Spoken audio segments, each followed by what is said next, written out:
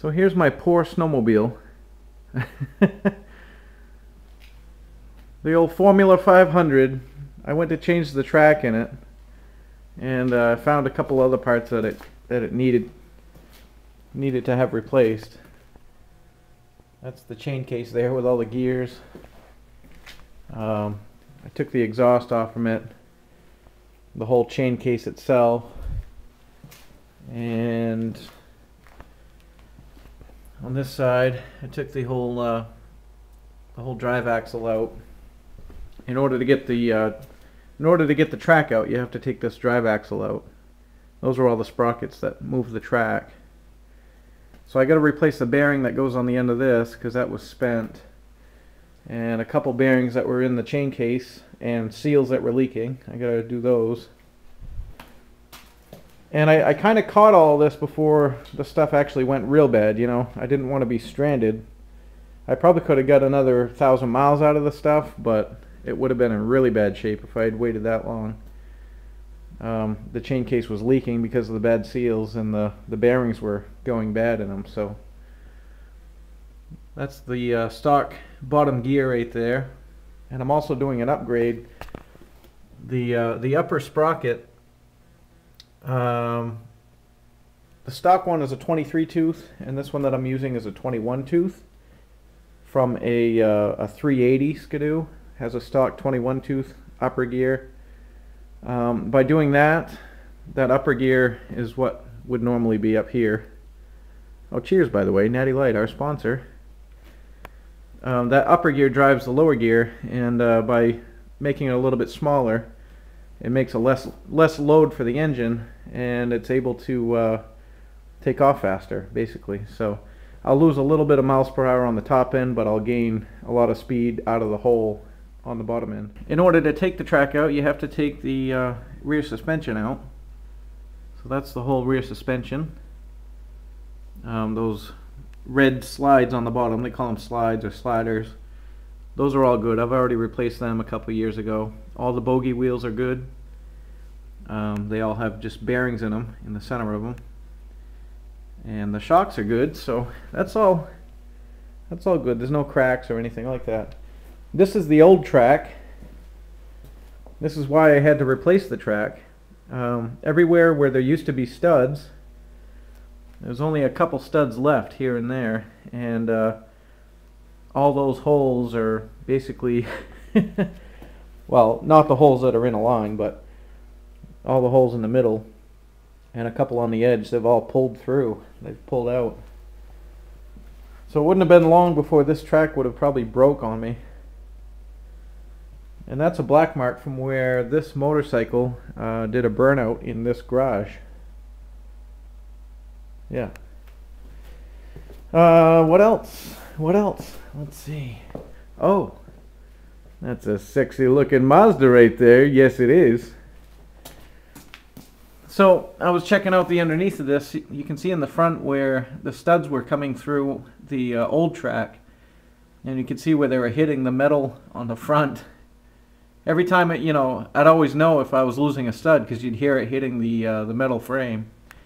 And luckily it didn't hit the heat exchanger. There's only a couple marks where it might have rubbed up against it a little bit, but it didn't. The heat exchanger is basically like a car radiator. The coolant flows through that, and that's what cools the engine, is the snow that gets thrown against the heat exchanger. So if you end up getting a hole in your heat exchanger, you lose all your coolant, and then you end up blowing your engine. So you got to be careful about that. This track, I studied this track all by myself. It's first time I ever attempted it. It's a used track that I picked up for $100, but I had to drill every single hole with a special track drill bit, and then I had to actually ratchet every single stud through there. It was a good 2 or 3 hour project. So how it basically works is you have this track template, and you have on each lug you have holes 1, 2, 3 on each side, and they're staggered very slightly. And so you, where all the slots are, you put that over the lugs of the track, and then you drill all the 1 holes out, and then you move it down, then you drill all the 2 holes, move it down, then all the 3 holes, and then it repeats itself 4 times on a standard track like what I have. And so you end up with 4 complete patterns that kind of move along from the inside to the out. It's a lot of work. It's a lot of work, but you know, the best way to gain experience doing this is just by getting into it. Just grab some tools and just start ripping shit apart, and get yourself a little shop manual, and you can do all this yourself. I mean, if you wanted somebody else to replace your track for you, you would pay hundreds and hundreds of dollars. The only money I'm going to have to spend is for the replacement bearings that I have to replace, and the oil seals, and of course the track was $100, like I said. But it's it's cheap maintenance. Once I get this done, this sled is going to last another 2 or 3 years easily, and it's a lot of fun. It's a lot of fun. It's worth it, you know? It's worth the effort.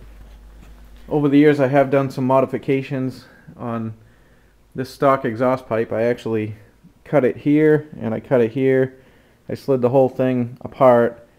I cut out all the middle baffles, and then I put it all back together and re-welded it. It's not that pretty, but it works. Kind of hollowed out the baffle section and made it a little bit louder, not too loud, and gave it some more power. The other modification that I've done is I eliminated the airbox. By taking the airbox out, the airbox is kind of restrictive, and I put on those 2 separate uni air filters. Gives it a little bit more power. I've noticed that it takes longer to warm up the engine now, but once the engine's completely warm, with that combination with the intake and the exhaust modified, definitely gave it some more power, probably another 10 horse. When I first bought this sled, it had a burnt piston, and we had to put a new piston into it. Got it all back together, and it would run good until I don't know, you'd open the throttle wide open, and then it would start backfiring, and apparently, I think that was the cause of the piston burning. And went through all kinds of different stuff, the CDI box, the coil. I was thinking it was electrical, messed around with the timing. Finally, after a lot of work and pulling my hair out, found that it was actually the fuel pump. The fuel pump was supplying fuel, which is what threw me for a loop, because it was getting fuel, but it turned out the pressure just wasn't high enough. So the carburetors were running out of gas on wide open throttle, and then the engine was going lean. Now I'm using a 12-volt electric fuel pump, which is for like a low pressure carburetor system. Normally you'd use one of these on a vehicle, but I did hook up a pressure gauge, and the pressure was just a little bit too high when I first put it on. It was blowing the needle in the seat in the carburetor, and it was coming out the overflow. So I put on a resistor. That's a heater blower motor resistor from one of my parts vehicles, and that cut down the voltage to the pump from 12 volts to, I think, probably about 8 volts, and in turn that cut down the pressure enough so that it worked great, for the carburetors. Where it's an electric start sled, it primes as soon as you hit the switch, which I can demonstrate.